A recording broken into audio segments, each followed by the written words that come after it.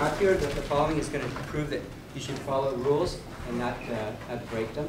Because a couple of rules. First, these two people have not been in my reading group, so I bear no responsibility. And then the second thing is, you're supposed to read your paper on your own. You're not supposed to have. So I'll call on Pat and/or Ellen.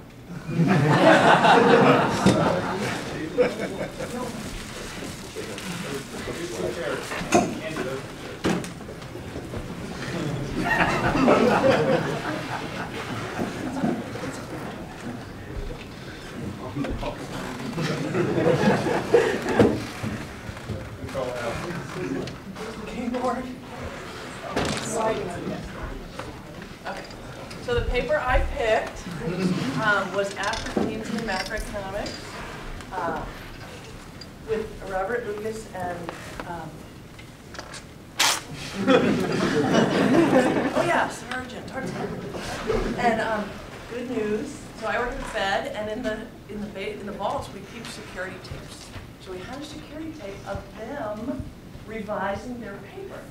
So we thought we would bring out the tape and show you how it all went.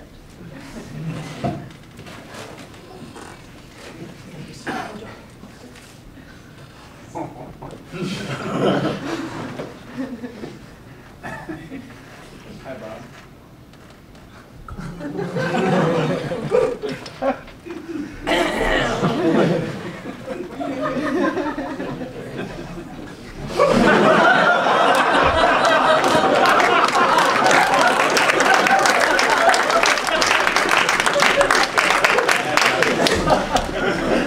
Hey, Tom. Hey, you want to work on polishing that paper?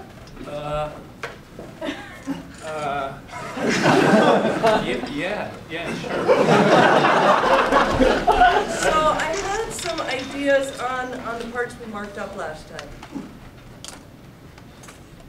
Yeah, I have some ideas too. Okay, good. So why don't we work on that punchline? You know, the part about the part where we talk about the task now facing contemporary students. So here's what I was thinking. The task now facing contemporary students in the business cycle is to sort through the wreckage of that embarrassing travesty of the Keynesian revolution, assigning rightful blame to our pretentious colleagues in the East and establishing that no features can be salvaged and put to good use. What do you think?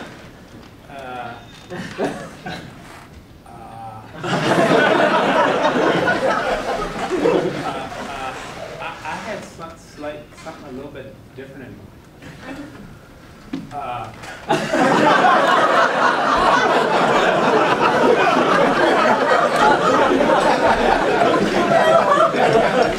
Regular problem.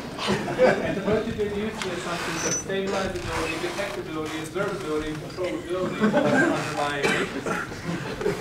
And this knowledge, when combined with a deep understanding of the properties of the factor exponential densities at frequency 0, will lead them to uncover the essential nature of macroeconomic times.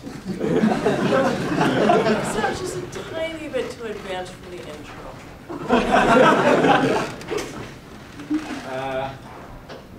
You know, but yours, you have all those adjectives in there. You have embarrassing. You have travesty. You have pretentious. All those adjectives. Us as scientists in one paragraph. How about this compromise I was working on? Okay, sort through the wreckage, determining which figures of that remarkable intellectual event can be salvaged. And put to good use, which others can be discovered. Especially where salvage.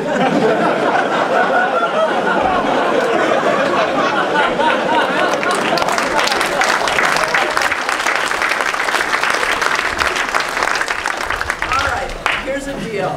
We cut the last equation. We cut the last sentence. How? But wait. Oh, sorry.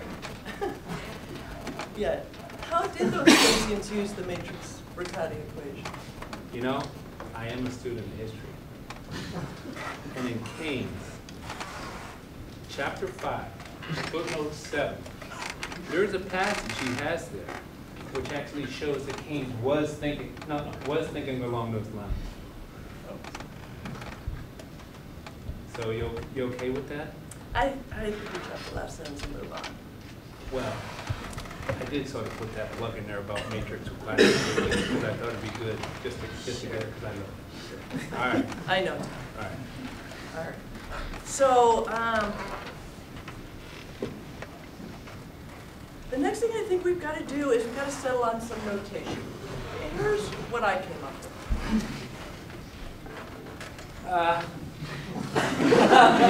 Yeah.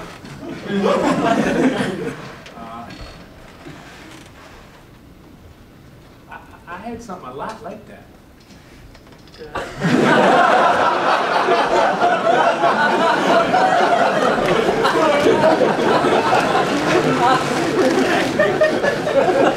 Actually, that's equation 1. Yeah.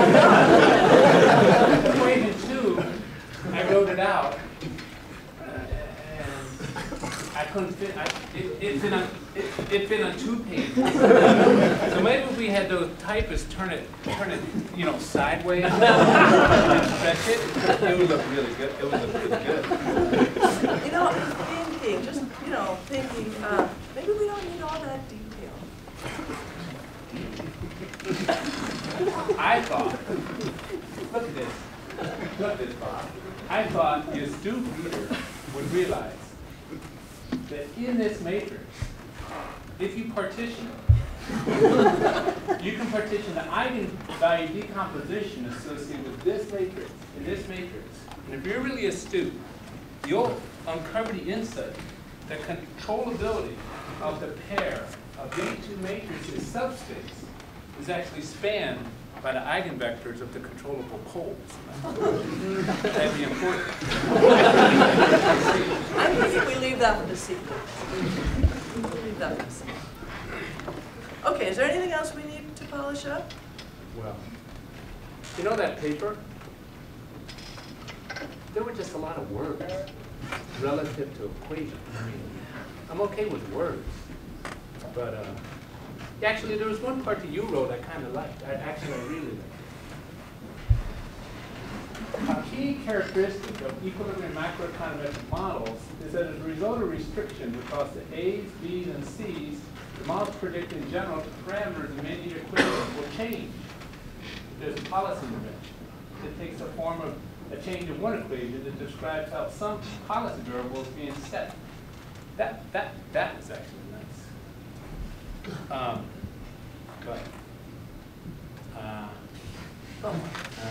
What? Spit it. I have a bit of a problem here. You seem to be focused on a case where the A's are all non-singular.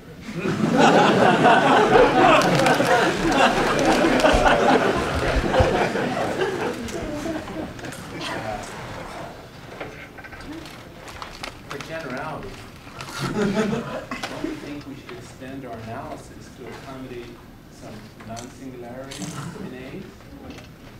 What do you mean?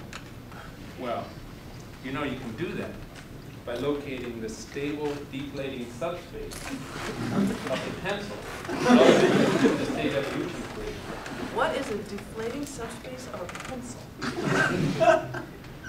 What is the deflating subspace? Subspace of a pencil. I'm so happy you laughed.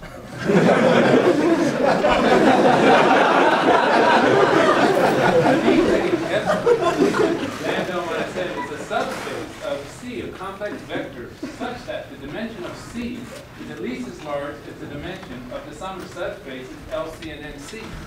I mean, Tom, this is some classy stuff, but do you really think we need all this?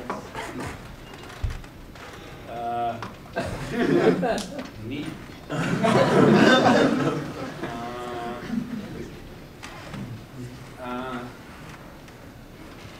Well, need.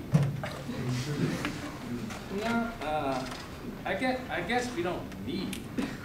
Actually, in terms of need, all we really need is addition and subtraction.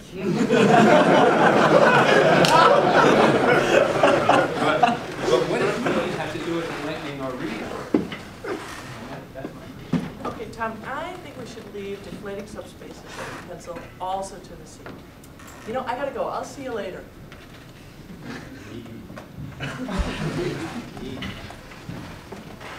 Macroeconomics to me is for someone to work out the details of how to cleanly specify the dynamic general equilibrium model, work out the cross-equation restrictions, and estimate it using state-of-the-art maximum likelihood techniques. That's what we need. I think I'll do that. Someday, someone might eventually recognize just how important that is.